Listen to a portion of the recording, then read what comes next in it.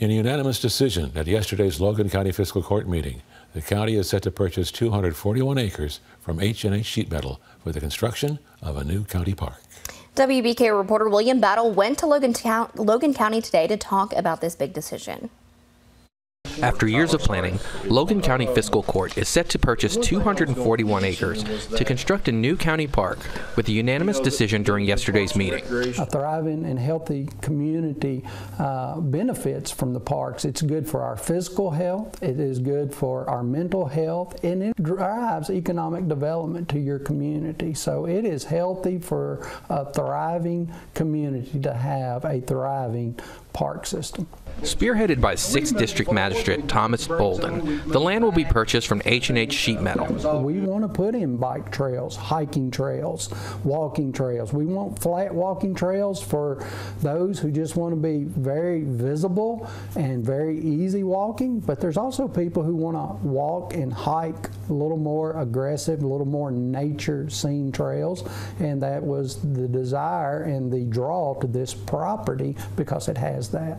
For the past 5 years, the county has saved $1.6 million to go towards closing, with the remainder to be paid over 7 years, starting September of next year. The previous fiscal court was very good about allocating money in our budget that's lined out. It's been there. We've been taking this money out already. It's already been there. We're not going to do any physical, we have no physical changes for planning anything in the budget as far as spending any additional money at this moment. With no physical change in the budget, Judge Baker acknowledged that the realization of the park will be a multi-year project. This is going to be a multi-year thing. It's going to be an ever-evolving style park. I mean, it's not like we're going to walk in and immediately have everything built in a matter of days or weeks or even years. This is going to be a multi-evolving concept of a park. It's going to be something that's going to build a little bit at a time until we get where we want. With the court's approval, Judge Baker and County Attorney Joe Ross are now authorized to finalize the contract, contingent on meeting specific conditions outlined by the court. So we'll have to get an appraisal to make sure the land will appraise for what we are paying for it. So that would be contingency number one.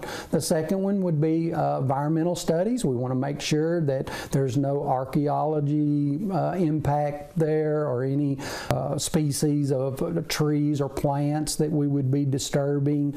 The county is looking at closing on the purchase later this year. Reporting in Russellville, William Battle, WBKO News.